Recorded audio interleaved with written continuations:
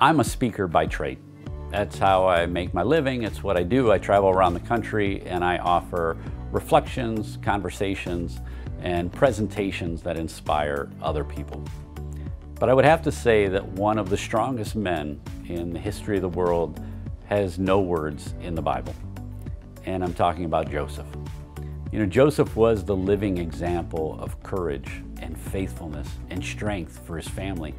We don't hear a word from him in the New Testament. And as a matter of fact, after the birth of Christ, we really don't hear about much that he would do at all. But he played such a pivotal role. He led Mary when he could see nothing.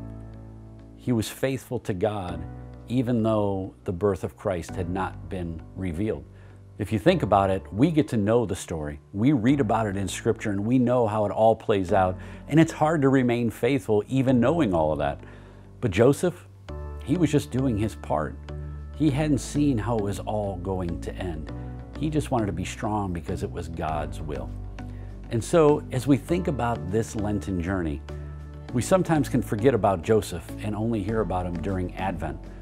But I want you to think about him walking with you side by side, giving his human qualities to you in the way that he was able to lead his family and follow God's will even when he didn't understand it. Let's go out and fight for our families. Let's be strong together and let's remain one with Christ no matter what he's asking us to do, and ask St. Joseph for his lively and constant faith.